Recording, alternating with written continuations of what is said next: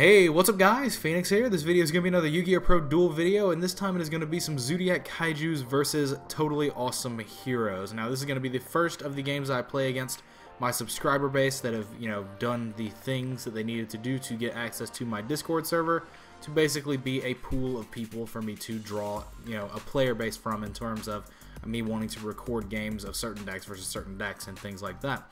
But for this video, I basically just wanted to test a very generic Zoo Kaiju deck against some of the old metagame decks of this current format, because I wanted to see what stacks up in certain ways.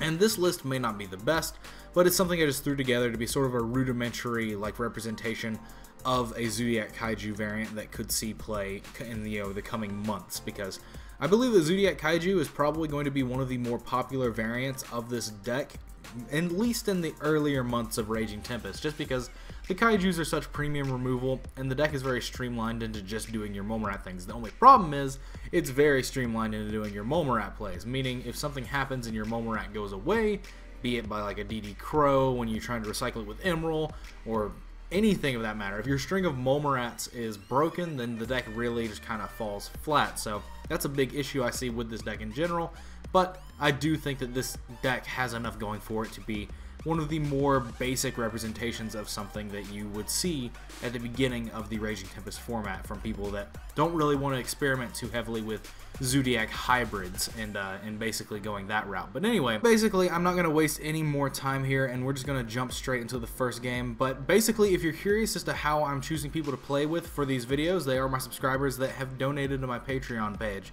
I mentioned that in a few videos back, where I was going to be making a Discord server and I was going to be populating it with some of the most dedicated people that have supported me thick and thin and stuff like that. And basically, if you want to go check out my Patreon page to maybe get involved on the monthly giveaways that I'm doing, as well as maybe get access to my Discord server to be something that you could use to talk with me on a daily basis. And also, whenever I go in for games for videos, most of the time I just go into my Discord server and say, hey, I'd like to get some games, or I ask, is anyone good with certain deck, X deck or something, and if people respond, then I play with them. That is the way that this works. But anyway, enough rambling on. Let's just not waste any more time and let's jump straight into the first game and see how it goes.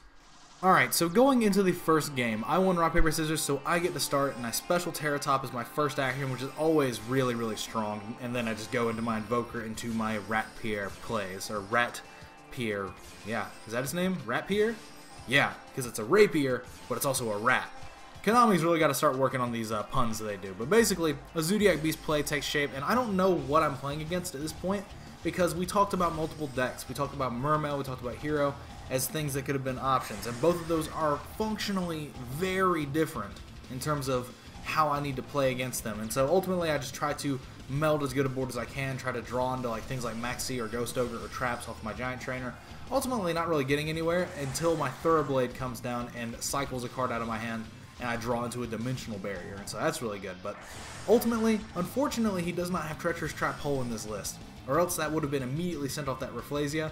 This is a different build from what he plays for the rest of the video. He wanted to test a differing build, and that's why you see things like Dark World Dealings in there, which are kind of odd picks, but he wanted to test a different variation. And so he changed his deck list after this game. This was the first game that we played, and basically Treacherous there would have been really strong because he would have been able to pop my Drancia and my Emerald potentially, or whatever else I wanted. Or the Emerald wasn't on the board yet. No, the Drancia and something like the Giant Trainer or the Invoker, more than likely. But basically, the game just ends in my victory. But next game, he starts with a 10 Goldfish into a Bubble Man, into a Bahamut Shark, into a Totally Awesome, into Instant Fusion, for another Bahamut Shark, for another Totally Awesome, set a card and pass after resolving Desires. And I'm just like, whoa, my hand can't really cope with this because I don't have access to, one, a board wipe, or two, a Momorat. And I have one Kaiju in hand, but that doesn't deal with two Toads.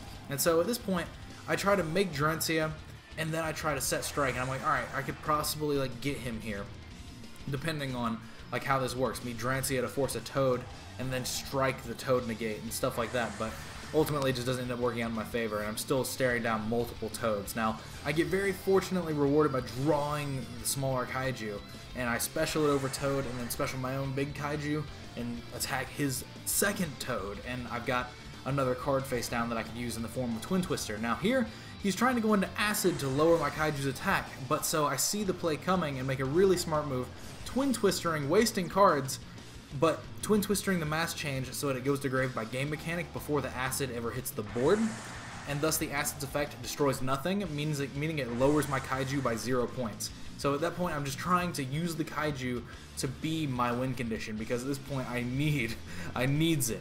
But ultimately it just ends up just going away because I get Treacherous, and then he's able to follow up with Toad on my Tenki, or Twin Twister is another card that he had. So ultimately it's just not very good. But now, next game, he goes first again. A hero lives, I chain max C, and I'm surprised he didn't just go straight for the Dark Law here, especially since he had something like Emptiness. I think that was probably just a mistake, was that, especially since he has the second Shadow Mist in hand already, was that he probably should have just immediately Dark Lawed, and then flipped Emptiness in like my standby phase. But I end up Interrupted Kaiju Slumbering, and he Emptinesses it, but it's already active, so it's going to resolve as much as it can, meaning it destroys the board, but it just will not special summon anything. And so I just go into a rank 8 plus Bearman because that's game, and I basically, he has a Treacherous down, but the Emptiness is in the graveyard now, so he can't activate it. And so it was a very one-sided game. Now there was a fourth game, but I actually have a corrupted replay, so I couldn't include it in the video. But it was a bit unfortunate because it's a game where I just start popping off for no reason. I actually just go absolutely crazy and special Momorat 6 times in one turn, and it's a little bit insane. But so I start my turn with Interrupted Kaiju Slumber after he goes 10 Gold Fish into Shadow Mist and setting a card, and so I know the one set is Mask Change.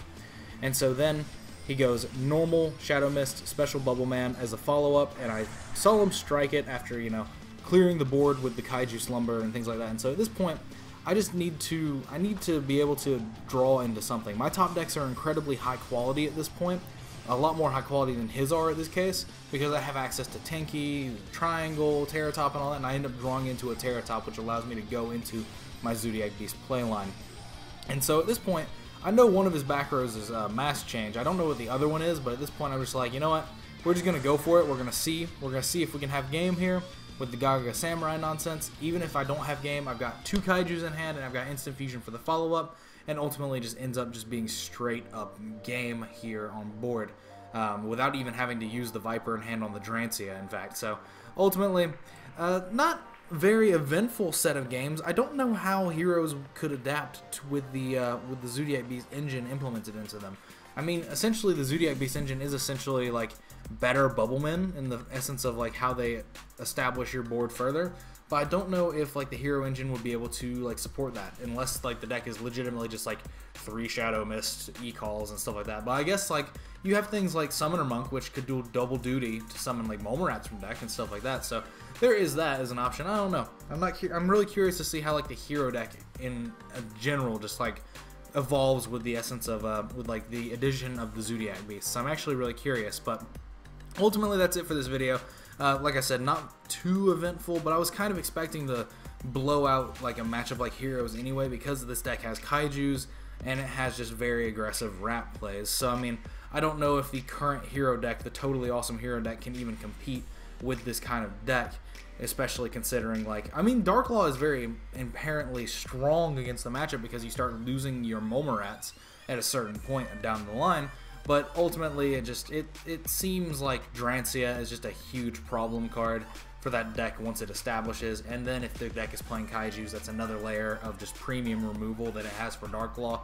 So I don't know if the deck has an inherently like good time or a potential good time against that sort of deck, unless it adapts to include the Zoodiacs itself, basically. But anyway, as always, guys, thanks for watching. Let me know what you guys think in the comments down below. And as I've already said before, if you want to be a member of the Discord server, or if you want to be a part of the monthly giveaways that I'm going to be doing, you could definitely go check out my Patreon page and maybe consider donating after you check out the rewards tiers. Even something as little as $1 a month just shows that you invest in like my ability to create content that you enjoy.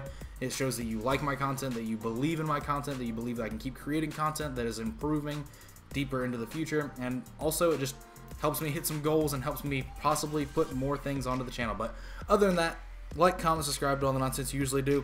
Let me know what you think in the comments down below, what you thought about this video, and any ideas for future games or matchups that you would like to see. And other than that, let me know what you guys think again, and take care, guys. I will see you in the next video.